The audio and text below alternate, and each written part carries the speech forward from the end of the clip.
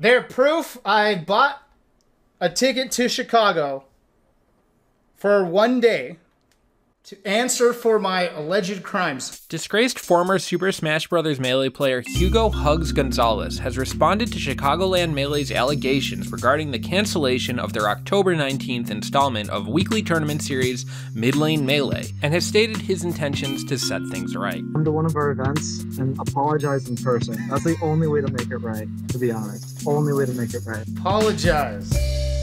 Go to Chicago and apologize.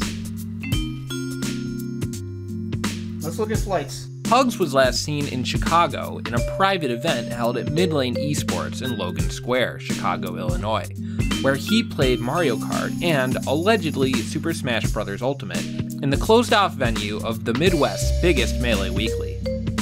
While HugS claims to have had no knowledge that his presence at Midlane that Wednesday would lead to the cancellation of one of Melee's most venerated weeklies, he has gone ahead and followed the request made by Chicago co-head T.O. Oval to make an in-person apology. I just wanted to fly out to Chicago. That's not a big deal. He did it for Dignitas, so I mean, why not for us? Where's your roots? Where's your roots, HugS? For the goodwill that I value in the Melee community, I have to do this. I am literally going there just to apologize. I am apologizing on stream.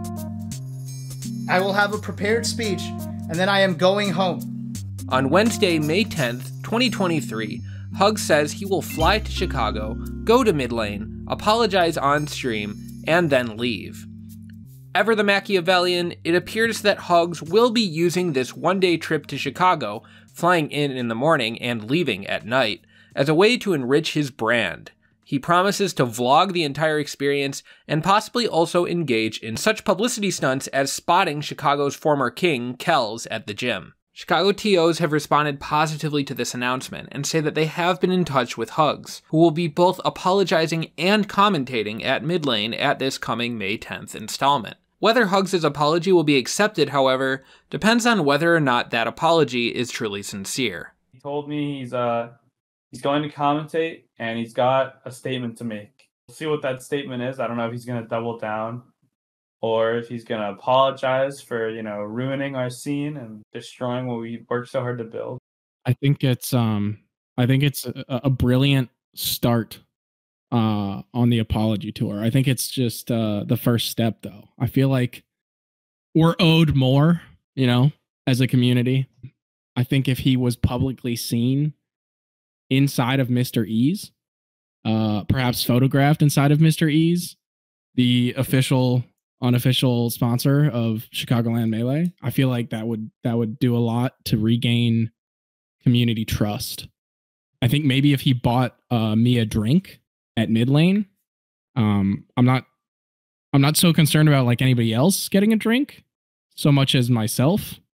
But I feel like that would also go a long way to, healing the rift. I feel like that's probably his wisest course of action. Or just cash.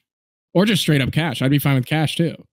I take Venmo. This May will be HugS' first time at Midlane Esports since this past October, although T.O. Tenacity says there were unsuccessful efforts to bring the Pokemon and chess streamer to the venue this past February. A couple months ago, in February, Midlane themselves talked to HugS and were like, hey, since there was no Midlane Melee, would you want to come back?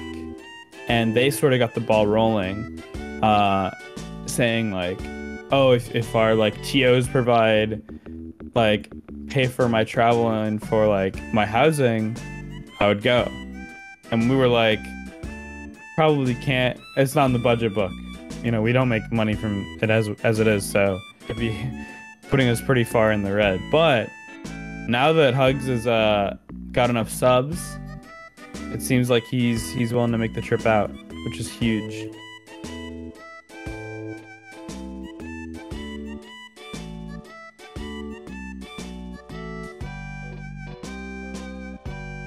No, I mean, I think there's no more genuine expression of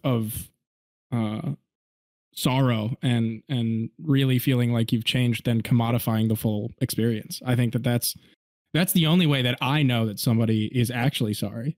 is if they've turned it into a content piece.